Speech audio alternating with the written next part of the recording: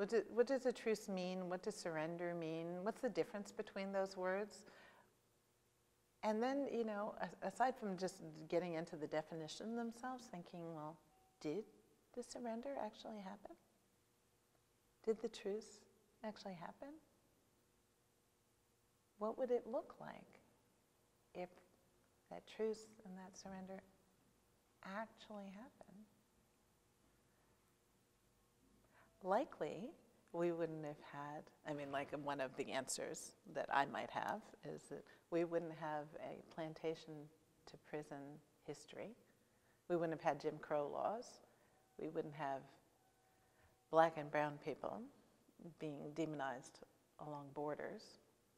We wouldn't have black and brown people being mass incarcerated in modern day slavery.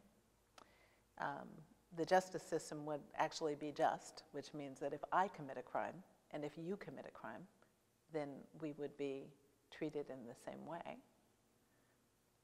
None of those things happen.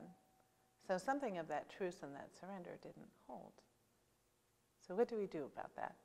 If we don't have the vision for what it looks like, we'll never get there, right?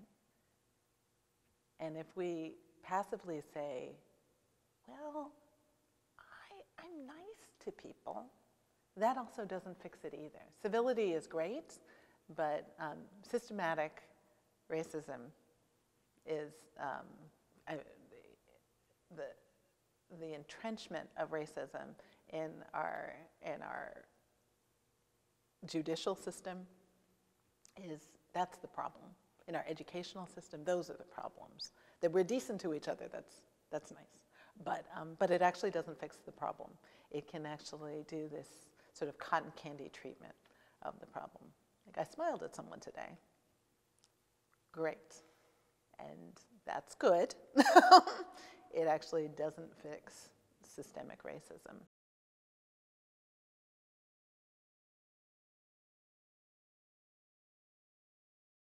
So the real work needs to happen by calling it out every time you see it. And that can be on small things and large things, and it can't be just for the people who are subjugated to call it out, because those people who are subjugated have less power than the people who are not subjugated. So everybody has some kind of power. Everybody does, right? But it's going to take everybody to fix this. My dad used to say that racism was like a mental illness. My father was a psychiatrist. So when he said this, he meant it more than a metaphor.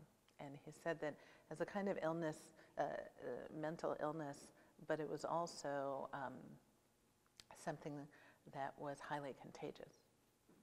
Because you can pick it up just by picking up a newspaper.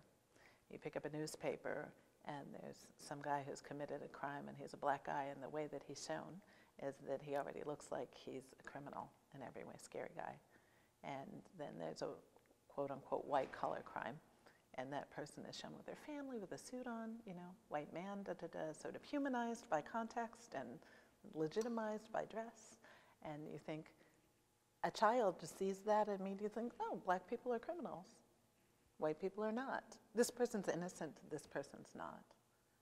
And so you could be a very diligent parent, and still your child is being fed this kinds of things, right? So being very diligent means to say to your child, why is this picture different than this picture? What's wrong with it? And that is a lot of everyday work. Mm-hmm. And so the flip side of that is that parents of black and brown children have to say to their children, yeah, so this is what you have to do if you ever get pulled over by the police, because your life is at stake.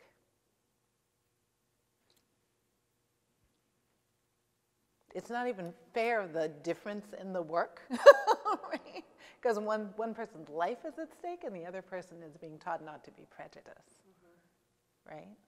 But it's still the work that has to be done. Yeah. Because that child, whose parent might be saying, what's the difference between these photographs? That child might grow up to be a cop one day, right? Because we never know, right? We never know.